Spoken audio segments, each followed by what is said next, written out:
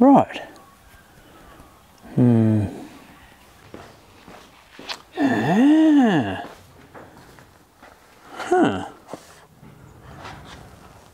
Yep. That'll do. Excellent.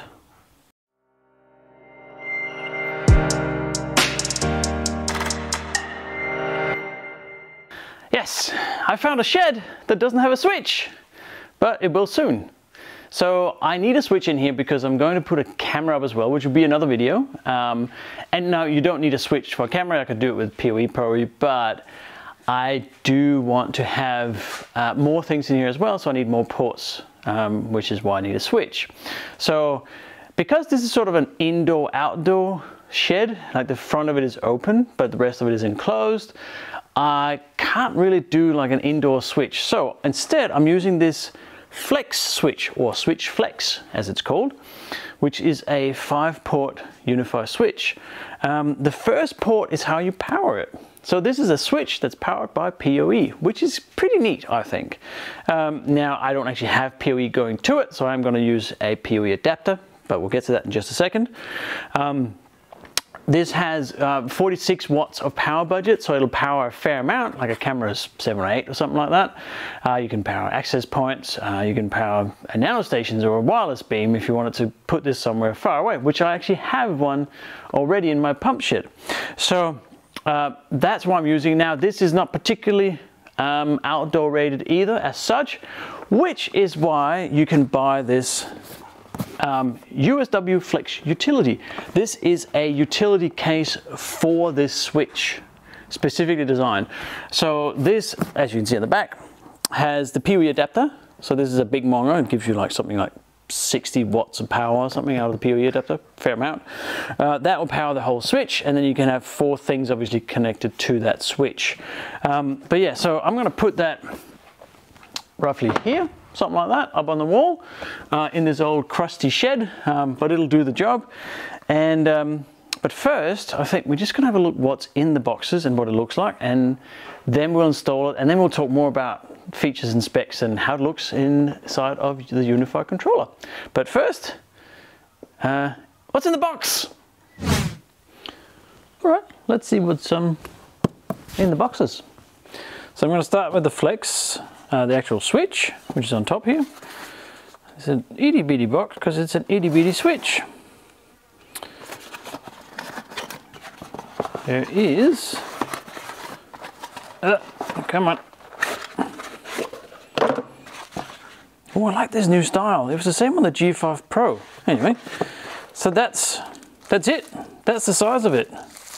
That is all there is to it. Let's just see here. It's got a little clever sort of assembly piece here. So this, you can take the front off here. Yeah, come on. Like so. And then obviously the cables go through here, but you can also take this apart. There we go, like that. So you can put the cables up through, and then you can then put that on top, like so. That's kind of neat. I'll just put that back on, like that. And then, so the first port here is the power. That's where you put in the PoE power. And then you have 4 ports here with 46 watts of goodness. And then there's some, if you weren't using the Flex utility case, you could put it up with these, but you can actually take that off, you know, and you can set up with these cable ties. And there's a reset button there, but yeah, pretty simple. It's quite neat, and you can. It's the typical nice Unifi quality. Are you ready? It just fits. I like it. Okay, so that's the switch, and there's some literature here. Oh, there's actually another. Oh, a flat mount here. So this is a pole mount there. There's a pole mount, and then there's a wall mount for a flat one. I don't think we need to use either because we've got the utility case. But in any case, let's have a look at the utility case. I'll put that up here. So this is that whole case, and the PoE adapter is in here. So let's have a look at that.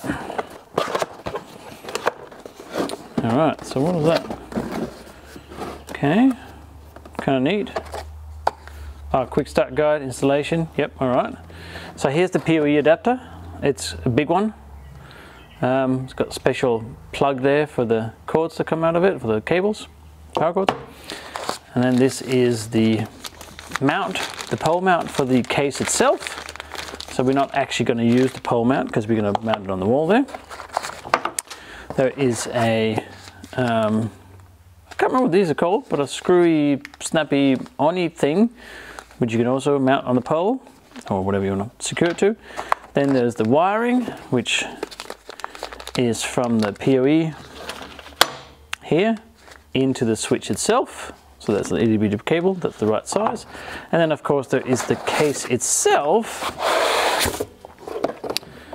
which is this lovely thing. And yeah, it's white, which is interesting. It does actually stay kind of white for a while, unless it's in the elements. And there's a little neat lock on it here, which I can never open first time. There we go, like that. And then you open it like that. You put the PoE adapter goes in here, there somehow. And the switch goes in there, right, in there. And then you put the whole thing up on the wall. So that's what we're gonna do next. But yeah, this flex case is such a good idea. The utility case for that switch. It's just really good. It's worth it, for sure, to get that as well. And then at the bottom here we have the, where the cable's going in and out. And there's a very tight thing, anti-wasp mechanism, as we call it here. Cool, all right, let's install this thing on the wall.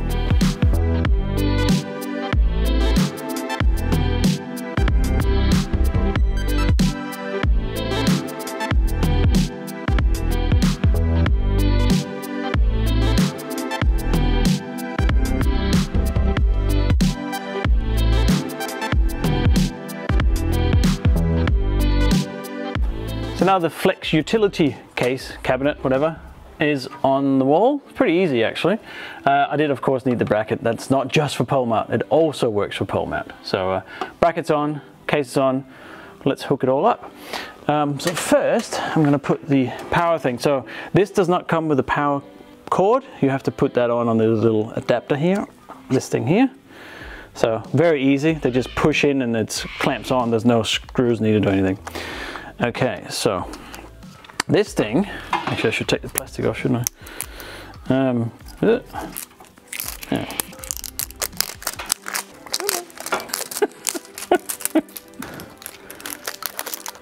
So that goes up here, and again everything just clips in really nicely. Ready for it? Oh, I didn't even go click, but anyway. And then you loop this around here to get any stress off the cable, if you have any. And then the grommet down here, everything just lines up and fits. That's it. Bloop.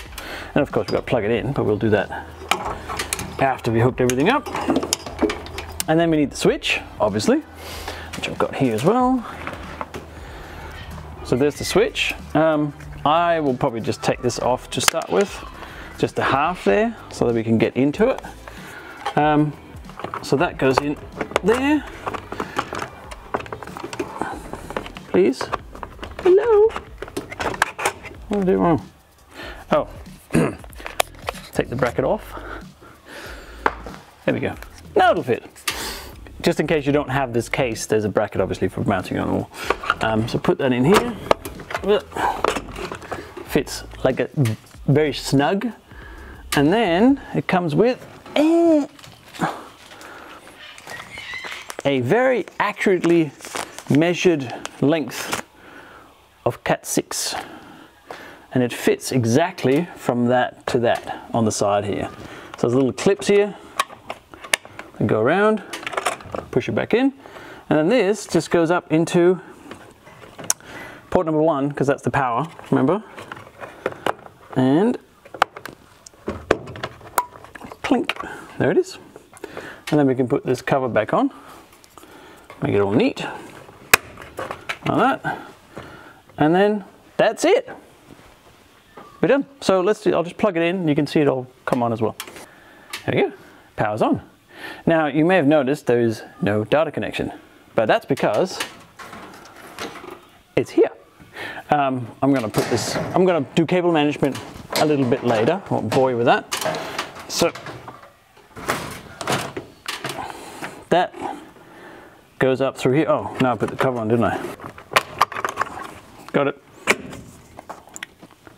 And we can put that up through this number 2 grommet here, which goes to, sorry, number 1 grommet goes to number 2 port, but you get the idea. There we go. So now that is providing signal from another switch, PoE powered, remember? Now we have signal to it, so now we can see it in Unifi network. So now I'm going to put it back on again. There we go.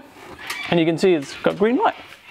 So now it's got a data connection because it's flashing green. And it's got power because the PoE, and it's in this lovely case or cabinet, utility case. And we can close it here. And now nothing is coming into this. No wasps, no dust, no nothing. It's all really neatly done. The grommet down here is beautifully made. So that's it, perfect. So let's go and have a look at the Unifi controller and we'll adapt it in and see what it looks like there. So let's start here on the product page for the Flex switch, or the Switch Flex. There's actually 3 different ways of powering this switch, all via PoE, but depending on the type of PoE you have. So I use the PoE adapter from the utility case, which means that I get PoE++ equivalent actually. So that down here you can see it's 46 watts of power that I have. If you're powering with PoE+, so that's from most switches really, if you power it from one of those switches like the let's say the 48 port switch that I did in another video, it's linked there. Then you get 20 watts of power, which means you can still power sort of smaller things, but your cameras and your access points, maybe not on all 4 ports. And if you only have PoE, you get 8 watts. It does say it's indoor-outdoor. I'm not sure how outdoor rated it is, but let's go and have a look at the technical specs for this. So if I scroll down a bit here, you can see there's a bit of close-up there, it's all lovely. The technical specifications, so it's very light, 230 grams, it's not very big, it's like the size of my palm of my hand, thereabouts. Power method says PoE++, but again, there's various ways of powering it. It will give you 46 watts, we've already been across that, yada yada yada. The operating temperature differs as well, depending on whether you power it with a PoE++ or your PoE+, as you can see here. So if it's not as powerful, then it can tolerate higher degrees of temperature. So, okay. Fairly simple device, super useful because it's powered by PoE. That is actually very useful. You don't need necessarily 240 watts or 120, 110, wherever you are in the world. So let's just have a look at the utility case as well. So the switch itself is $99 US, and the utility case is only $49. It's actually really reasonably priced, and it comes with the PoE adapter and the little cable that you saw in the box. And this is outdoor weatherproof enclosure. So I will recommend, if you have any kind of outdoor environment for the Flex Switch Flex, get the utility case. Not only is it a better rating for outdoors, but it also just makes everything neater, and it comes with a PoE adapter. Yes, so here's some different scenarios that they say. Okay, you can put it on a post, or you can put it on top, on a wall, or whatever it is you want to do.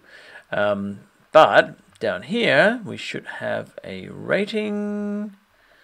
No, it doesn't actually have I thought it had an IP rating, but there you go. Nope, it does not. 206 grams, it's not very heavy. It's all made of plastic with some nice rubber things on it, so it's weatherproof. Surge immunity, I don't actually know what that means exactly, other than it does have some sort of surge protection in it. And again, the temperature, which is important if you live in Australia and it gets really hot in summer. Not so cold in winter. So let's have a look at the Unifi controller, and you can see it's already here, ready to be added. So if I just click on the USB Flex here, there's an adapter device. So let's do that and see what that gives us. So there's not much to it. So I am, as always, going to give it another name.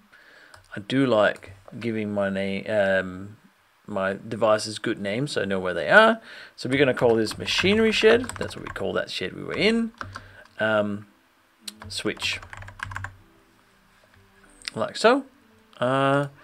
So since we're at settings, let's see what else we got. The usual stuff, if you're familiar with unified devices and switches, we can set the IP configuration to DHCP or static, and we have some global switch settings, which means that we can just adopt whatever is set as a global setting for the whole network, or we can change it if we need to. And of course there are some, we can change the LEDs, so we can turn them on and off, but it's in a case anyway, so you can't see it. And I would expect there to be a update in a minute, but anyway, we'll get to that. The ports, yep, they're not quite there yet, so we're just going to wait for that to get ready, and that should then update here. Oh, there we go. It looks like we have contact. So yep, we can see there's one port connected, which is the blue cable that I plugged in, and that is also its uplink. That's what that little up arrow that's blinking essentially is. And we provide PoE on all of those 4 ports. We're not using PoE on the connected wire, but in the next video when I put up the camera, we are going to use the PoE. So we can again look at the port manager. Just for this, it's not that exciting. It's a little bit more exciting on the 48 port switch, I must admit, when there's 48 ports. 5 ports, not so much, but that's not the point of this. Okay, let's go back to overview, and we have an update. So let's just do that and see if anything changes. Alright, so then the switch is now updated. For some reason we have PoE power availability unknown power source, which I'm a little bit surprised about because I used what was provided. So interesting. I might just have to go and figure out what that is all about, because let's just have a look at the pump shed switch and see what that says. Yeah, unknown power source. How interesting. Because it's provided by the PoE. So apparently the PoE adapter doesn't indicate what power source it is or how much power is coming through to the flex switch, because it's the same one up there. Okay, I'm actually surprised about that, Unifi, because normally all this just works really well together. So yeah, we don't know the unknown power source, but we know what it is. So I know I have 46 watts of power. It's just I would have liked to have seen that here. But there you go.